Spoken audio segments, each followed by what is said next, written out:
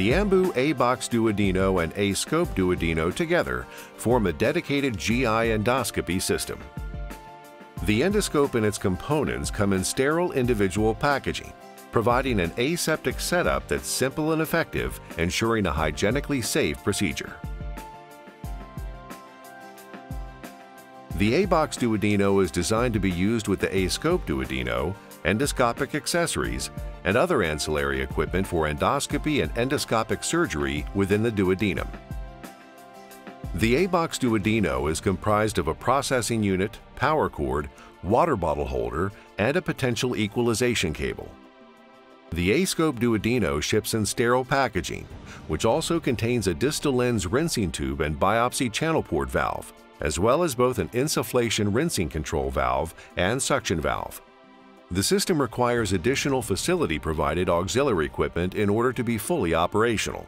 These include a high-definition medical-grade monitor with DVI-D or HD-SDI inputs, a bottle of sterile water, a waste management system with at least one suction canister, suction tubing, and a vacuum source, a GI endoscopic insufflator with a medical CO2 supply. The entire system is designed to fit easily on most standard endoscopy procedure carts or a spare countertop within the procedure room. Installing the aBox Duodeno. Place the power unit in your selected location.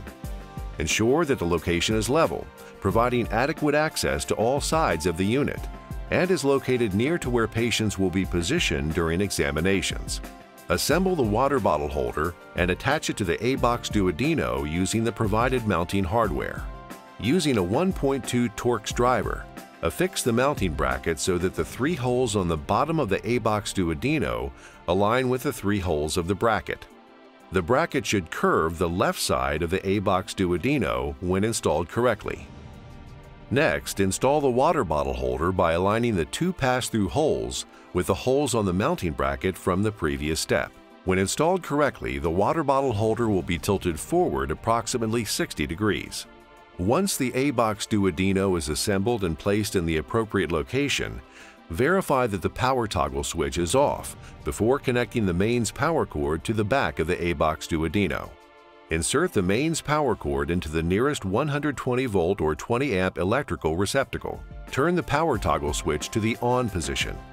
Connect a medical-grade HD monitor with resolution of at least 1920 by 1080 using a standard DVI-D video cable to the DVI video connection located on the back of the aBox Duodeno.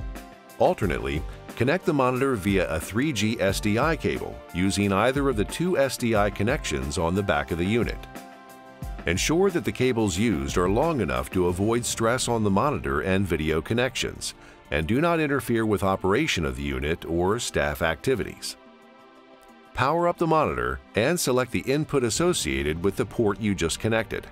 Power on the aBox Duodeno. Press the power button located on the lower right corner of the front panel. The button will light up green to indicate the unit is powered on. The aBox Duodeno will perform an internal systems check. The status of this check is displayed on the external monitor. The system check is complete when the unit displays the message, "Please connect endoscope."